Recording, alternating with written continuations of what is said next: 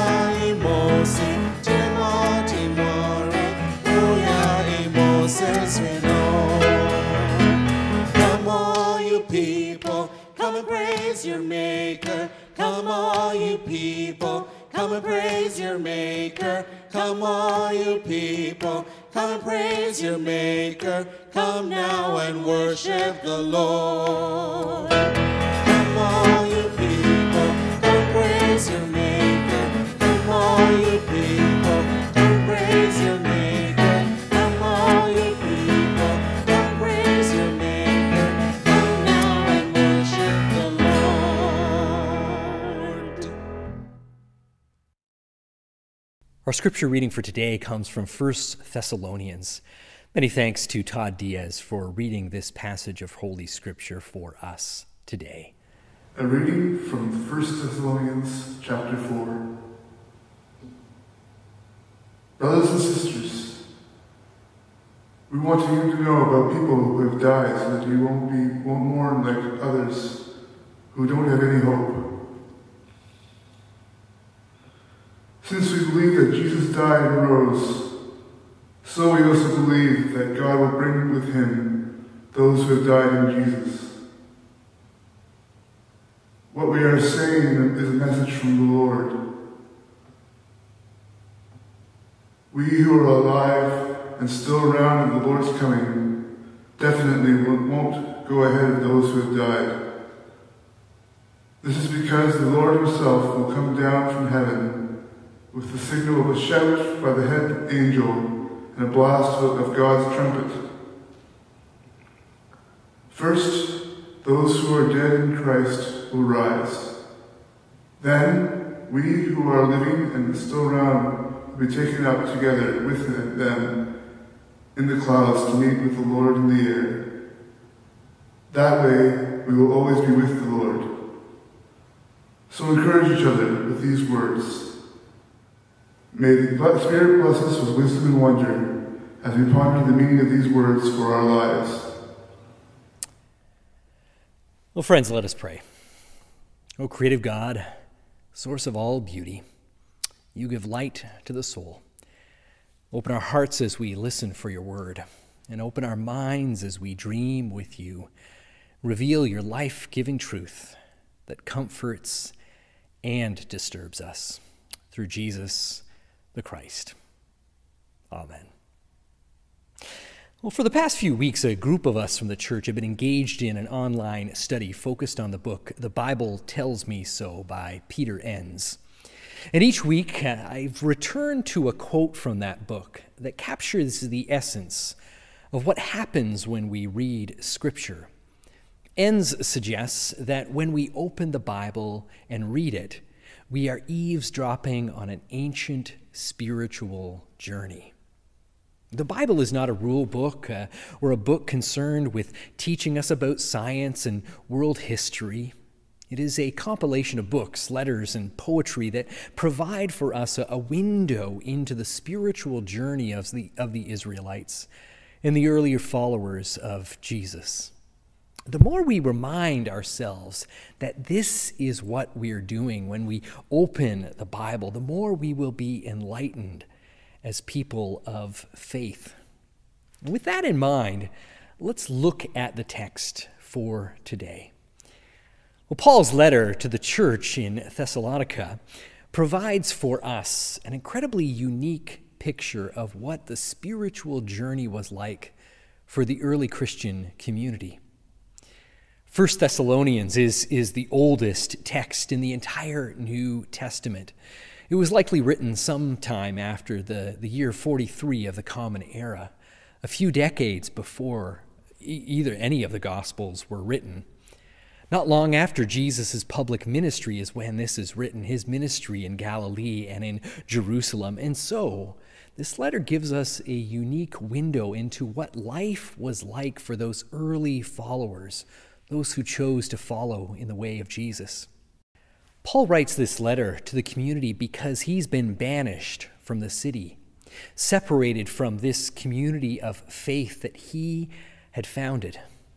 At the time, Thessalonica was a booming trade center and the capital city of the Roman province of Macedonia, a city located in what is now known as northern Greece. There is a tension with the people of that time as they confront the reality that they live in a city that honored Julius Caesar as God and worshiped Emperor Octavian as a son of God. Following in the way of Jesus was rooted in the dangerous political statement that Caesar was not God, and being a son of God did not look at all like what the Roman Empire wanted the people to believe it looked like. A son of God for them was not someone who wore a gold crown or lived on the other side of a high wall or a fancy gate. Being kindred of God was something that everyone had access to, and participating in that alternative kingdom looked more like the feeding of the 5,000 than a lavish feast set before a worldly king. The ruling power of the time had its thumb on the people of that region, and the truth that was accepted by many people living in Macedonia was far removed from the way, the truth, and the life that Jesus revealed through his life and through his teaching. The people that were a part of this early Christian community lived in fear, and they experienced persecution for their beliefs. Why? Because what they believed represented a threat to the status quo, a threat to the ruling powers. And so as we eavesdrop on this ancient spiritual journey of the early community of followers, we see a few key things in this letter that Paul writes. First, we see a people who are filled with grief. Death is an ever-present reality for this community. They are in what seems to be a perpetual state of mourning for those that have been taken away from them, those that have been executed by the ruling powers. As a result, this letter from Paul comes to them as the clouds of despair have overshadowed their everyday living. It's easy to lose sight of God's light when the shadow of the empire looms over every moment of every day, when your loved ones have been ripped away from you, when you're constantly looking over your shoulder, wondering if you might be next. Not many of us, perhaps none of us, Know what it's like to live with this as your everyday reality. We do, however, have access to other things that can connect us to this text. We know what it's like to experience grief and loss, to know what it's like to lose those that we love, to be reminded of our own mortality. And perhaps like that early Christian community, we know what it's like to question God and to feel like life is incredibly unfair, particularly because our days are numbered and the pain associated with loss, with life in general, is so great. It's in these moments that I find myself reminded of a poem written by Dorothy Monroe, a poem that I share at almost every funeral I preside over. That poem speaks to not only the reality of life and of death, but it speaks to the gift of life when compared to the other alternatives that might be out there. I know a few of you have heard this before, but it bears repeating. It's something that can be a mantra for us in life as we're reminded of the goodness of what it means to live and breathe, most especially as people of faith. Dorothy Monroe writes, "Death is not too high a price to pay for having lived. Mountains never die, nor do the seas or rocks or endless sky. Through countless centuries of time, they stay eternal, deathless. Yet they never live. If choice were there, I would not hesitate to choose mortality. Whatever fate demanded in return for life, I'd give. For never to have seen the fertile plains, nor heard the winds, nor felt the warm sun on sands beneath a salty sea, not touched the hands of those that I love. Without these, all the gains of timelessness would not be worth one day of living and loving, come what may." There is a beauty to this reflection from Dorothy Monroe. She reminds us that life, even with all its pain and all its limits, all of its ups and downs, life is worth it. The hope that this gives me is not unlike the hope that Paul gives the faith community in Thessalonica when he writes to them. When Paul reminds them of the resurrection, he offers it to them as an ever-present gift that they have access to in their everyday living. It's as if he's saying to them, if Christ was able to live so fully, so can you. Even when death is knocking at your door, remember that God is still alive, still present with you, just as God was present with Christ. The ancient spiritual journey of this faith community has so much to offer us as we look upon these words of Paul. It has so much to offer us, particularly in moments of fear and hopelessness, those times that we experience within our life. The words of Paul remind us that we should, and what we should and should not fear. For in many ways, Paul is telling God's people, don't fear the ruling powers. Don't even fear death. Instead, fear losing sight of God's way of peace, mercy, grace, and love. That's what our eyes should be fixed on. That's what we should fear losing, not our life, but losing our way. Our greatest fear in life should not be death. It should be that we never dared to risk living wholeheartedly, living fully as God wants us to live. I'm not sure that I can improve on Dorothy Monroe's words when it comes to life and the beauty that life has to offer us. But perhaps we can merge the message of Christ with her message of hope as we imagine God speaking to us and saying these words: death is not too high a price to pay for having lived. Mountains never die, nor do the seas or rocks or endless sky. Through countless centuries of time, they stay eternal, deathless. Yet they never live. If choice were there, I would not hesitate to choose mortality. Whatever fate demanded in return for life, I'd give. for never to have fought for the rights of the poor, nor worked to understand and listen to people different from me, nor blessed the stranger, nor fought for equal rights, nor opened the door to the foreigner, nor forgiven others at a rate of 70 times 7. Without these, all the gains of timelessness would not be worth one day of living and loving, come what may.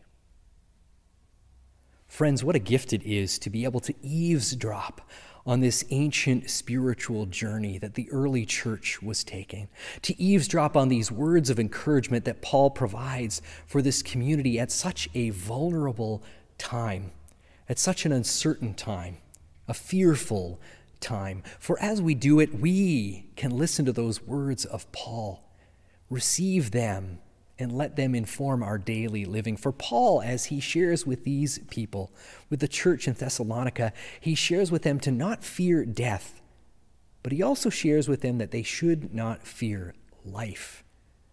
For we're called as people of faith to expand our living, to always lean into what it means to be fully human, to be fully present with one another within our world.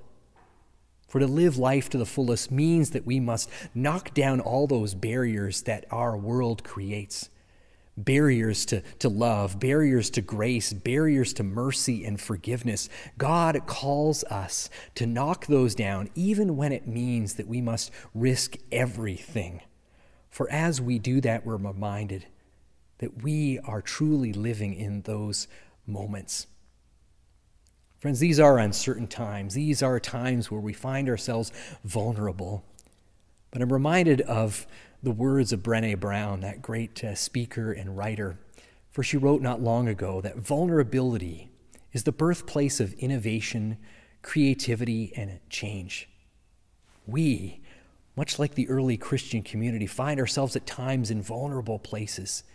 But it's in these places that we get a sense of who we are and whose we are. We get a sense of what it means to truly live and love. And so let us not fear death, but also let us not fear life. Let's lean into the gift of life in all of its glory. Let's celebrate what it means to live life to the fullest. For our time is limited, but love, grace, and mercy, all of those things are not limited. They can flow out into all the world for all time. And we give thanks to God for that gift. Amen. And let us pray. Holy and gracious God, we give you thanks this day for the gift of life, for the gift of the Prince of Peace, for the gift of the Spirit. Oh God, lead us through the trials, the suffering and sorrow, the challenges and struggles, the tired times and dark places.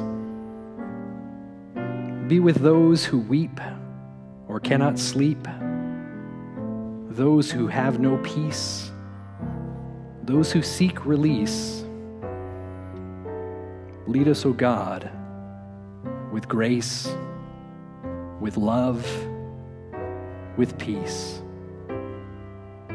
Fill us with hope, with patience, with stamina. Transform us in your image, in your Son, in your name. Transform us to grow, to understand, to see.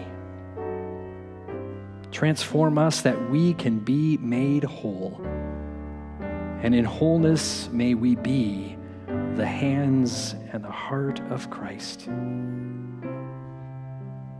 And now, wherever we are, we pause to lift up to you all of those people and places within our world that are on our hearts and minds this day.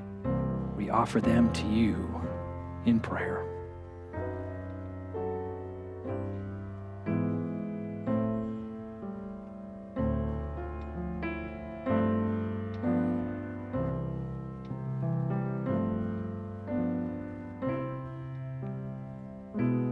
gracious God, as we attempt to shape ourselves in the way of your Son. We turn to you now and offer up that prayer, that ancient prayer that Jesus taught us to pray, as we pray together. Our Father, who art in heaven, hallowed be thy name. Thy kingdom come, thy will be done on earth as it is in heaven. Give us this day our daily bread, and forgive us our trespasses, as we forgive those who trespass against us. And lead us not into temptation, but deliver us from evil. For thine is the kingdom, the power, and the glory, forever and ever. Amen.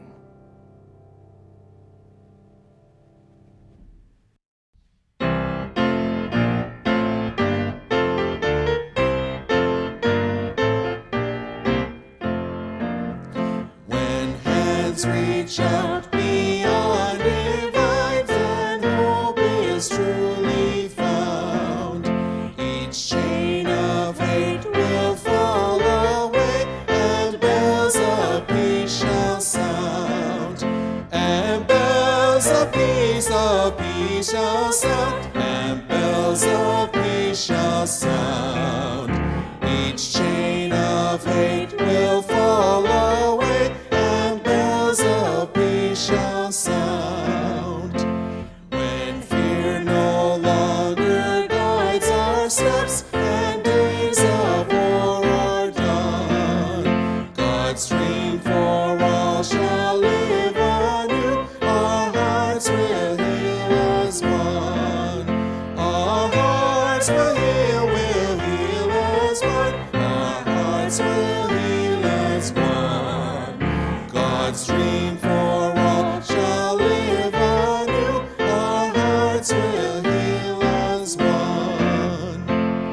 When race and creed blind us no more, our neighbor's face we'll see, and we shall dance the whole world round, for love will set us free. For love, yes, love will set us free. For love will set us free, and we shall dance the whole world round, for love will set us free.